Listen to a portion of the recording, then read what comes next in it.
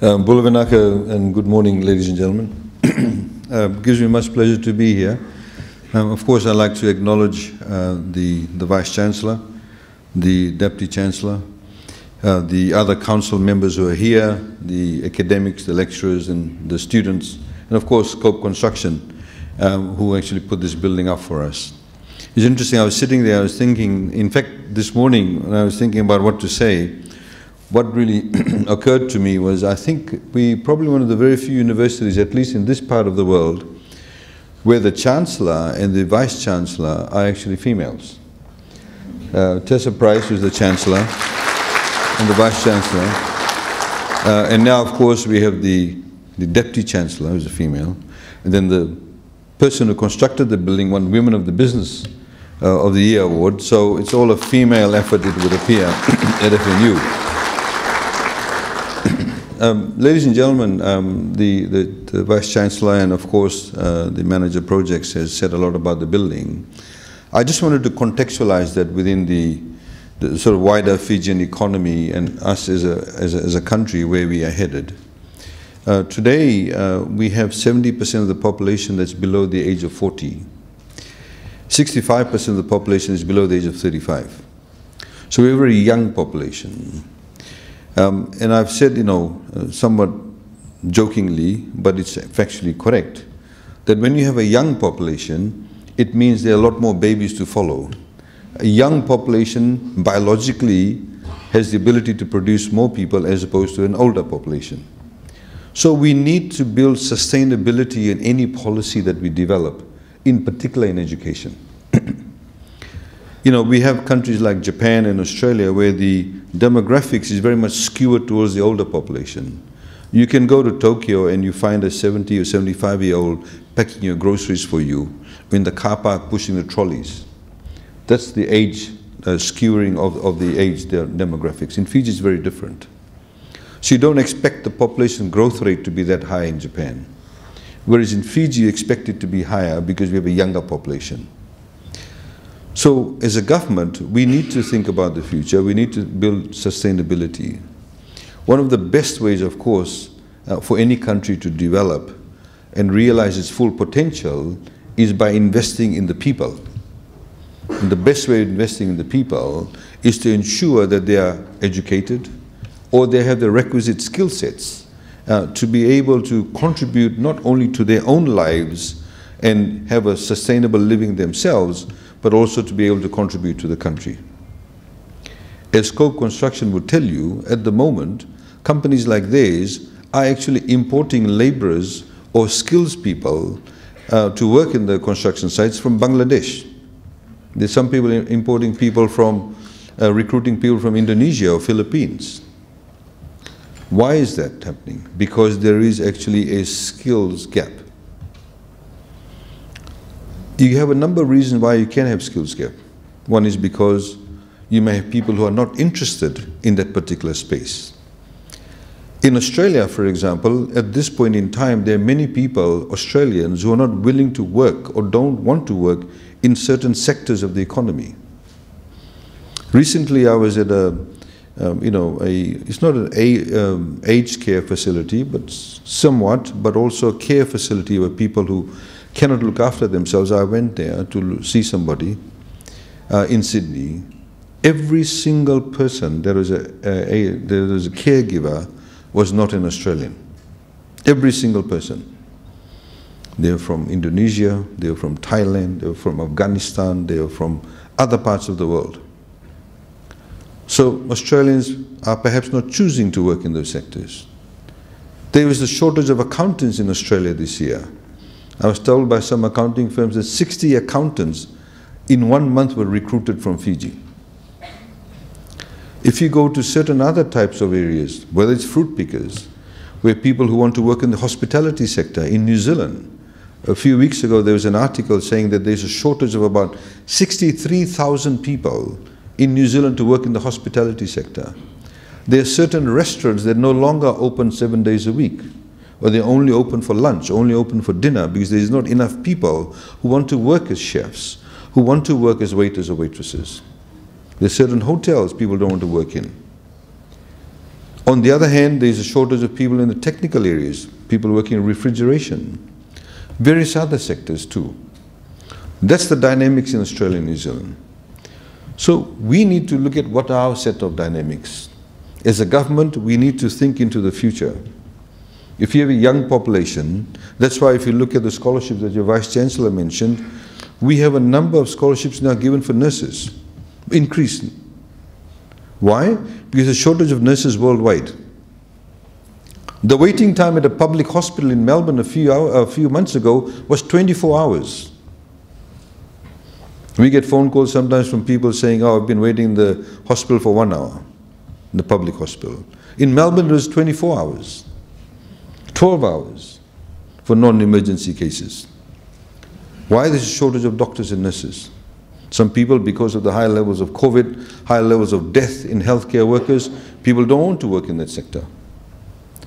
So people are poaching our nurses. We had one health center in Suva, without naming the particular facility, where 6 of their top nurses were hired in 1 week. They've gone overseas. What does that mean for that health center? We've got to get more nurses. If you're going to have more babies coming on, we need to have more training in midwifery. We need more midwives. So we have to anticipate, we have to plan. So those are a set of dynamics that we have to be able to address.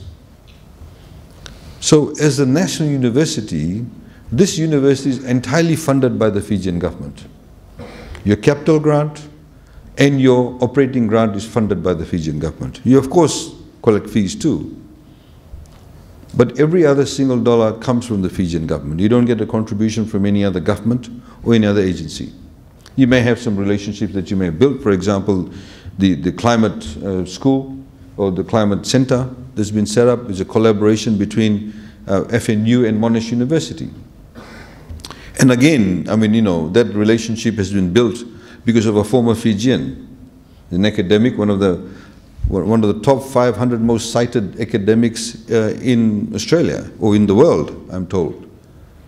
Dr. Narayan, who's originally from Navua, went to Vasist Muni School, went to USP, and became a gold medalist, and went to Monash. Very young person who's cited globally. And because his affinity to Fiji, he was able to develop the relationship, and today we have that climate center over here. We are, of course, at the forefront of climate change. In the same way as it was talked about by the project manager, that when we build buildings, we need to ensure it's climate resilient. When we build buildings, we have to ensure that we are actually are able to, you know, put our hat or put our mouth where what we are saying, and that is that we need to ensure that we have sustainable buildings. Because if we are telling the rest of the world to reduce their carbon footprint, we ourselves need to do that.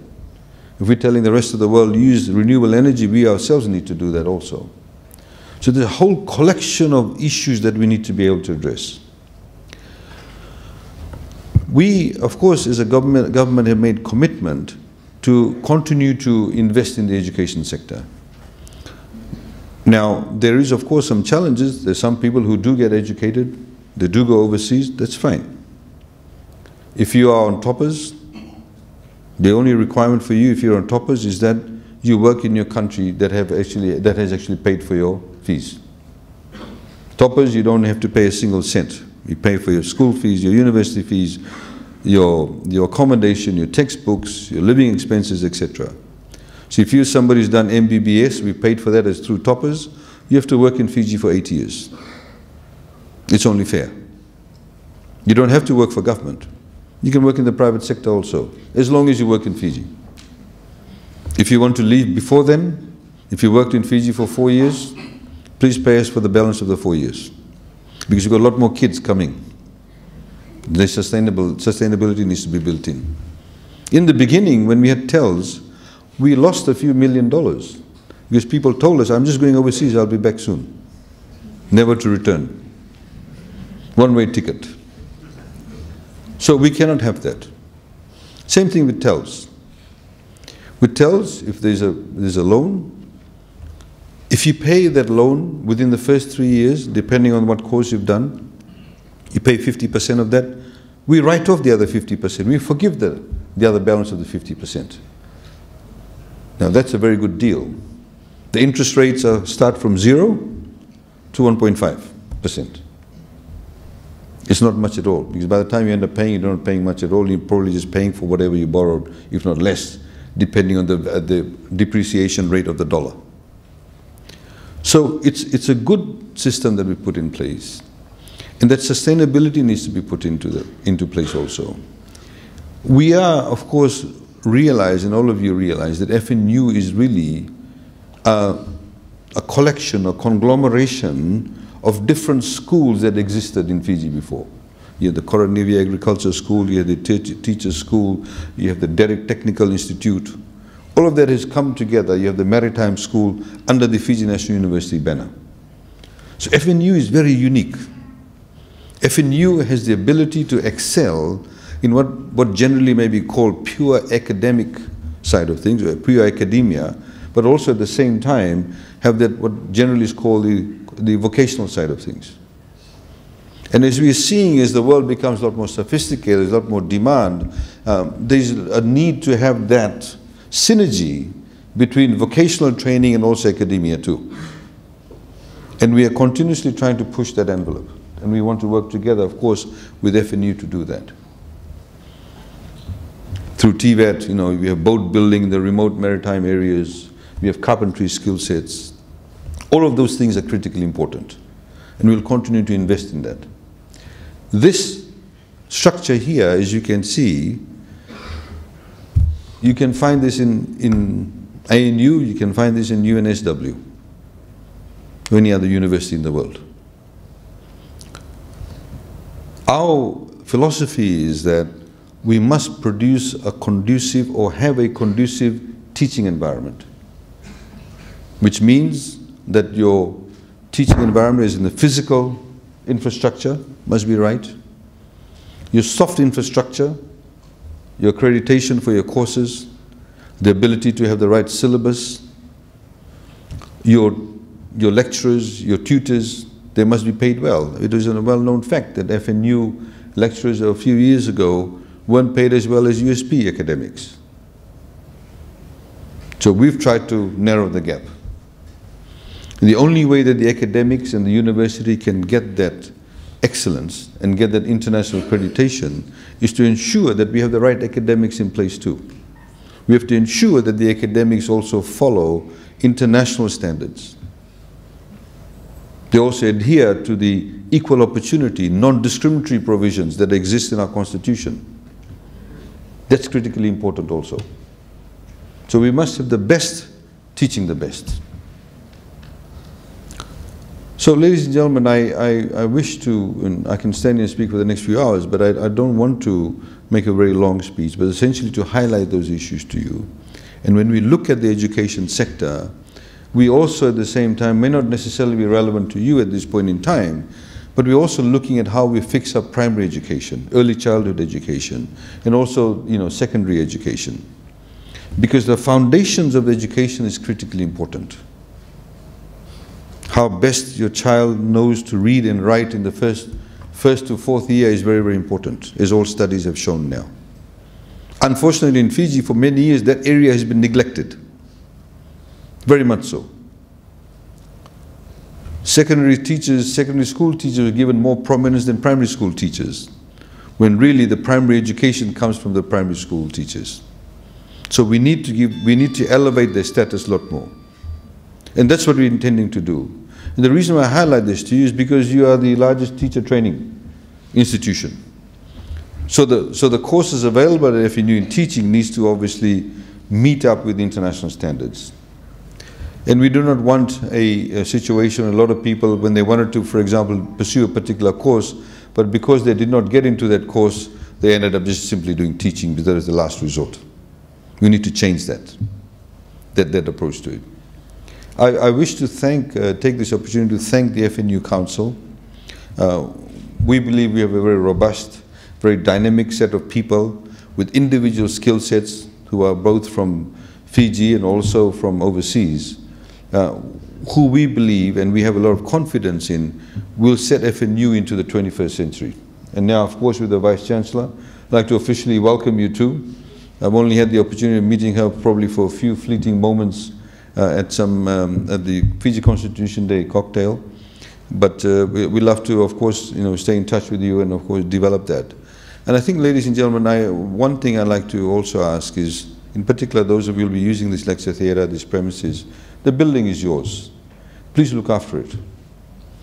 In Fiji, we sometimes have this habit of, we love openings, cutting the ribbon, wearing the salu-salu, have a nice cocktail or whatever, but you come back to that building a year later, it's in shambles.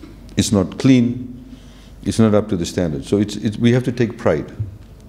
The people who look after this building have to ensure that we have to look after the building. The same way we said to when we rejuvenated Nandi Airport. Please make sure the place is clean. It's a very basic issue. Please make sure there's enough budget allocation to continue to have regular maintenance. Let's not fix up the seat when it completely falls down. It's a very basic issue, but let's have that sense of pride. This university is yours.